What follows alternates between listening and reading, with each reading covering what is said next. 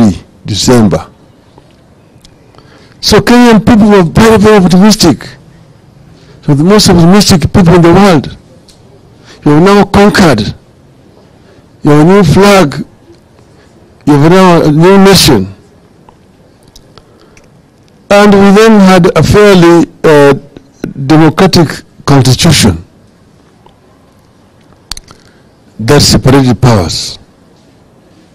So you had the legislature, you had the executive, you had the judiciary. So you had a prime minister. At that time Kenya was independent but not a republic. The head of state was the Queen of England and government. Then we had also a devolved system of government called Majimbo. Kenya was divided into 7 Majimbos, with Nairobi being designated as an extraterritorial county. These Majimbos were headed by presidents.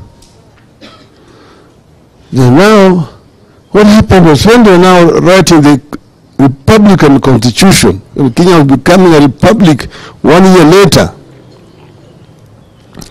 then where things started going wrong.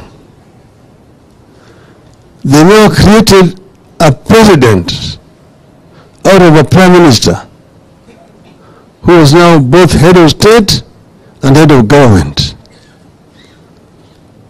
So the president is one time a head of state living in State House. The same time he's the head of government. And then the then prime minister was graduated from being a prime minister and becoming an executive president without going for any elections. That was in 1964. Thereafter, then they started the process of constitutional amendments. If you look at those constitutional amendments, they're all together nearly 33 different amendments. And all of them had basically the intention of removing power from the periphery to the center. So we ended up creating a very powerful center, a president, in the name of president. And the president is above the law, could not be prosecuted. And so the presidency emasculated all other institutions of governance that time. You find that the Majimbos, those Majimbo was done away with an amendment so that they removed Majimbo and created a unitary system of government. Then they also removed the Senate. It was a bicameral house, Senate and the National Assembly. Senate was dissolved and created just only a National Assembly, that was called the Parliament.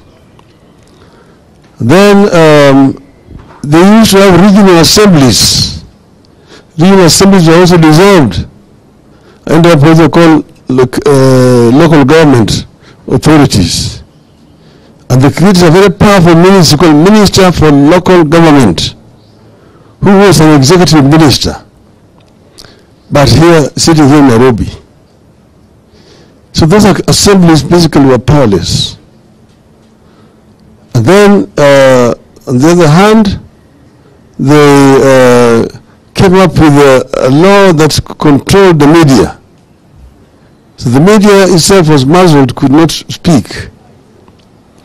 And then they also introduced what they call Preservation of Public Order Act, that allowed the government to arrest and detain anybody without any trial. If you are seen as a political dissident, you'll be arrested and you'll be sent to detention. And you'll be held in detention at the pleasure of the president. Some people spent 2 years, 3 years, 5 years. Others spent up to 10 years in detention. They just arrest you.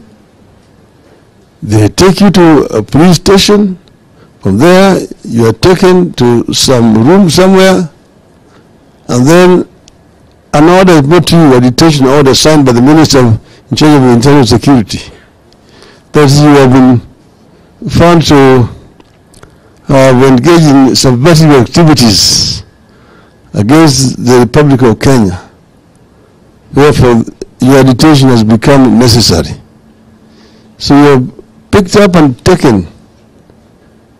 They will take you to different places. I spent years in community prison, Shimulatewa, Naivasha, Manyani, and so on. Yeah. So this is what was happening. And that went on for a long time. Until then they again came up, the Kenya was a multi-party system at independence. In 1969, they banned the only opposition party. Remained as a single party de jure up to 1981. 1981, when we wanted to form a political party, they moved to Parliament and brought an amendment to the Constitution, the infamous Section 2A, which made the country a de jure single party dictatorship. That's where now the Mama and Baba started. So Mama and Baba means Kenya was the only political party. You could not join any other party, and if you want to be allowed to run for any position, you have to get clearance from the Kanu officials. If you're not cleared, you're not allowed to run. So that is where Mama na Baba came from. Mtukufu Rais. So people now start praising the president. You go to a rally here, Mtukufu Rais, Mtukufu Rais, juu zaidi. That was the end of the day. Until now we decided to move again to form a pressure group called Ford. And we said we were going to, before we formed Ford, we had said that we were going to have, because they said that Kenya was not ready for multipartyism. Multipartyism will breed ethnicity. So we need a strong national party, Shikano.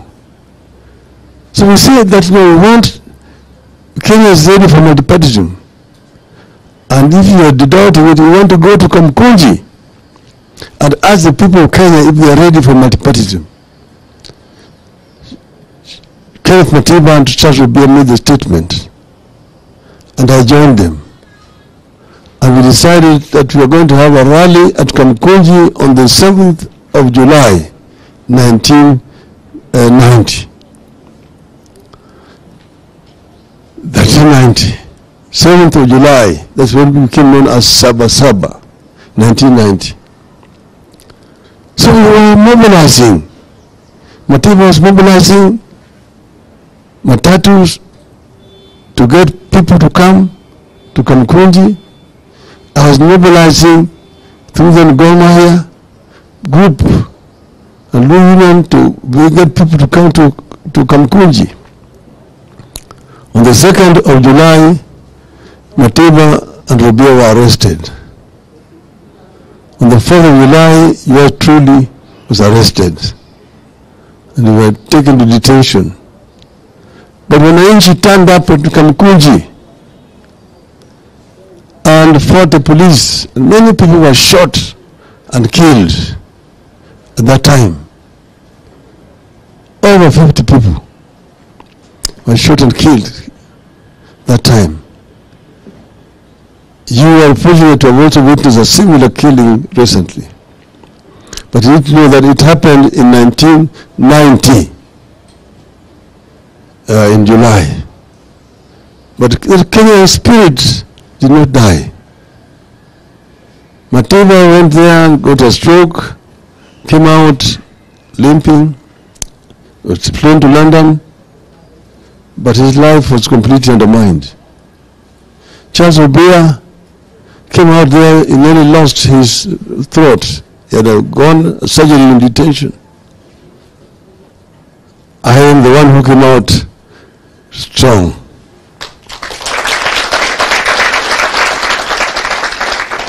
So we moved on. Later on we formed a pressure group called FORD, Forum for Restoration of Democracy in Kenya. Now we are now the Young Turks. Now we have been joined by the group I mentioned to you. And we fought as the Young Turks until eventually we brought in the older generation. Jaramogi, Shikuku, Muliro, Mzenge, Bamaris, and so on. So we formed FORD. And FORD now fought until eventually they came now the Kamkunji 2, which you see pictures on the top of the trucks. That is not in Sabasaba. That was now 1991. But Sabasaba was that was October 1991. But Sabasaba was in July 1990. But by 1991 I had been whisked out of the country because they were looking for me again to pick me up for the 4th time. And I escaped town and ended up in Norway.